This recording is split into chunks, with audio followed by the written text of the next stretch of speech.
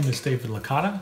I am an ArtsWestchester teaching artist, and today I wanted to show you some inspirational little sketch of a dogwood flowering tree. You can just pull up an image on your computer, or you can go, I think the library still has some pickup books that you can get on flowers and things like that. So I'm going to take my tape roll and put it on my paper. And I'm going to take a pencil, number 2 pencil, whatever you got, and just do a light sketch all the way around to get a nice circle. You know, because I've used still have this tape, it's not a perfect circle. It doesn't matter to me. Just giving it a nice border that I can work with. I'm going to just lightly sketch a couple branches. Just what I call little making Ys, because it's like the letter Y. Just like that. Now I'm going to add some flowers. Now the dogwood flower you can see here looks like it has 4, petals that are, kind of funky looking. They're not perfect shapes, so I'm just kind of gonna go 1. It almost looks like a 4-leaf clover when you're drawing it.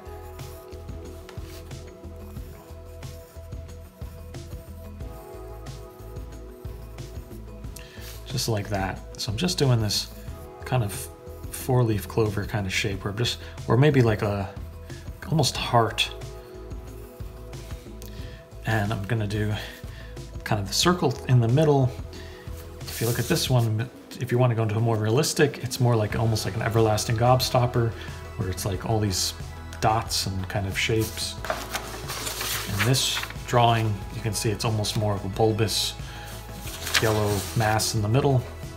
I'm gonna kind of go in the middle and just do kind of a bunch of U shapes and kind of circle around to create the center of the flower.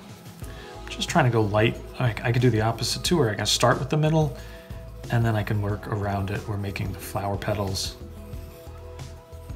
coming off of it. I can make some bigger, some smaller.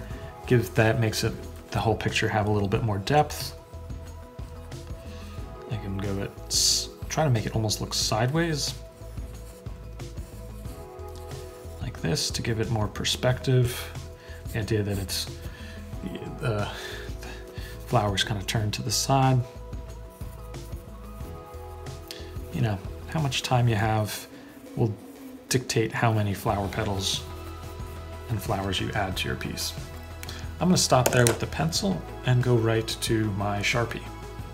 I'm going to start with a blue Sharpie and kind of go right around the whole, doing most of the outlining of the entire piece. I'm kind of sketching around the outside of all the flower petals and then also the circle at the same time, as best as I can. If you mess up, if you don't like that curve, you can kind of fix it a little. Especially if you're going to cut this out later, you can always cut it straighter. Excuse me, not straighter, but into a circle.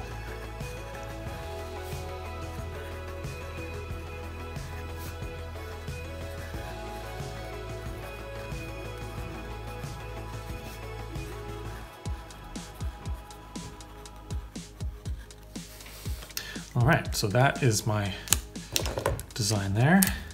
I'm gonna do the center of the flowers, just kind of doing a little squiggle of yellow.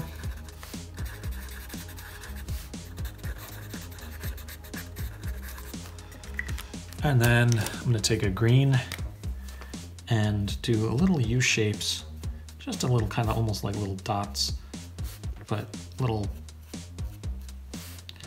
not dots per se, but they're almost like little upside down, like the letter C is kind of what I think of. They look like.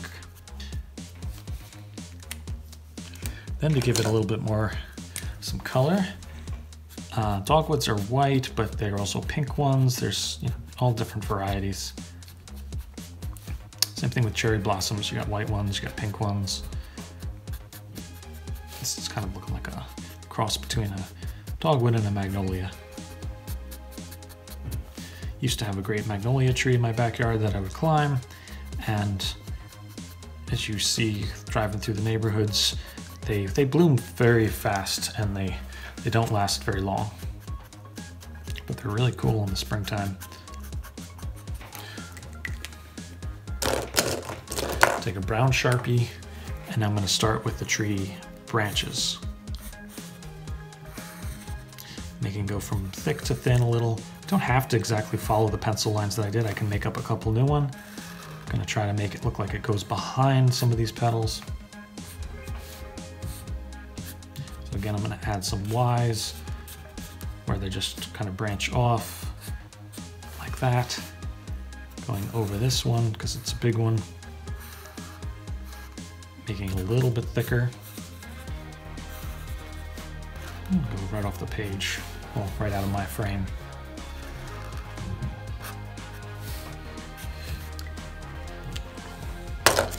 Then I'm going to add some leaves. Doing these almond-shaped leaves, kind of spiky, like just curved with a spike to a point, I mean.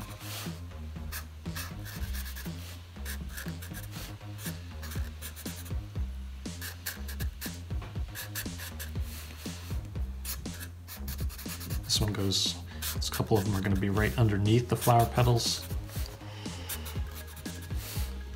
Well, underneath the flower.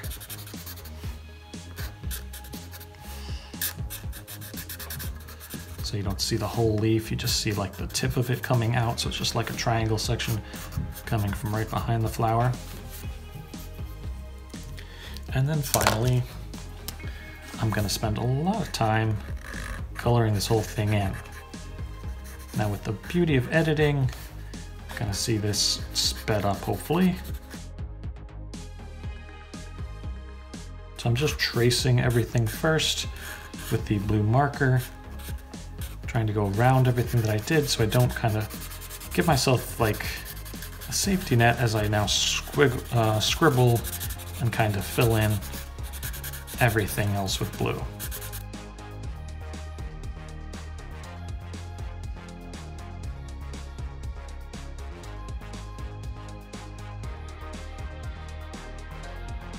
Now you can do lots of different ways to fill in the background. I'm just doing some cross-hatching, some squiggling to just kind of get it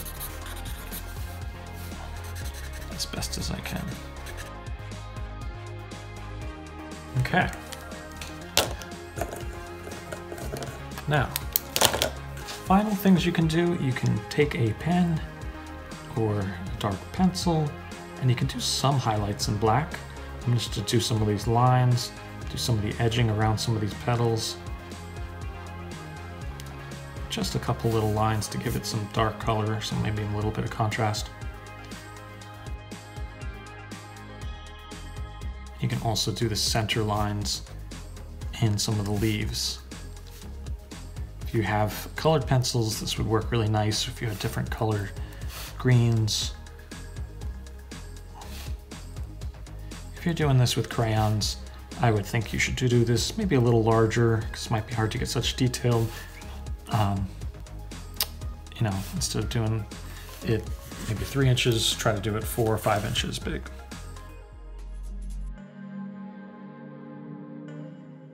And I can touch up anything else that you see that you want to add maybe a little bit more details to. Make it look a little bit more like a tree. I'm giving it a couple little dots and things on the stems. Maybe making it not look such, I don't know, don't know what you call it. Kind of make it a little bit more bulbous. Can also do a little bit with a black Sharpie, just give it some dark spots. And I'm just basically doing little lines on the stems.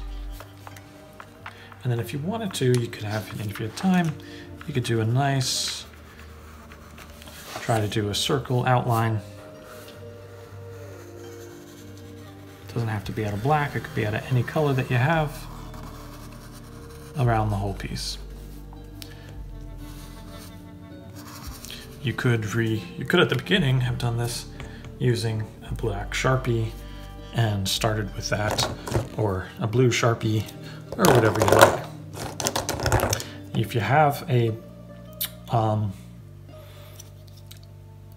one of these bronze metallic Sharpies, you could add more details. You could do little highlights in bronze.